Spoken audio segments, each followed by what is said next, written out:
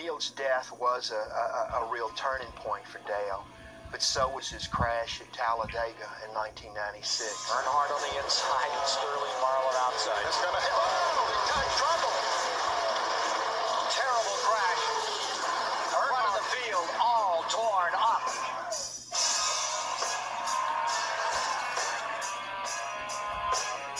Dale Earnhardt attempting to walk to the ambulance. Never doubt that cliche about Dale Earnhardt, one tough customer. The following week at the Brickyard 400, Dale was only able to start the race, but had to get out.